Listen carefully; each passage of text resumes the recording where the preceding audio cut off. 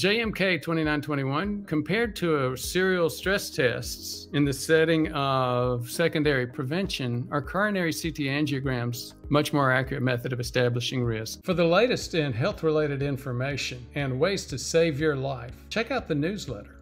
Yes, so just my book, if you really are into reading and or use reading to go to sleep, or you've got some masochistic tendencies, or you get really detailed and academic sometimes, you can spend a few hours on my book, or I'll give you a 30-second summary. The typical way of assessing plaque in our world, ours meaning the general medical world, is, hey doc, do I have risk? And the doc says, well, he knows how old you are, he or she knows whether or not you smoke, did you have family history? And they look at a couple of things like that. That's their version internal to their brain of what they call the Framingham. Framingham is not so good for two reasons. The first one is the doc's just going outside of his head, winging it, and not really getting to some of the details of Framingham. The other reason is that Framingham actually over-predicts cardiovascular risk, especially in women, by a factor of 2. The second thing that you do is you say, well, let's just go ahead and get a stress test. Stress test is wrong. There is a little bit of predictive value, but very, very little. 2/3 of people that have heart attacks have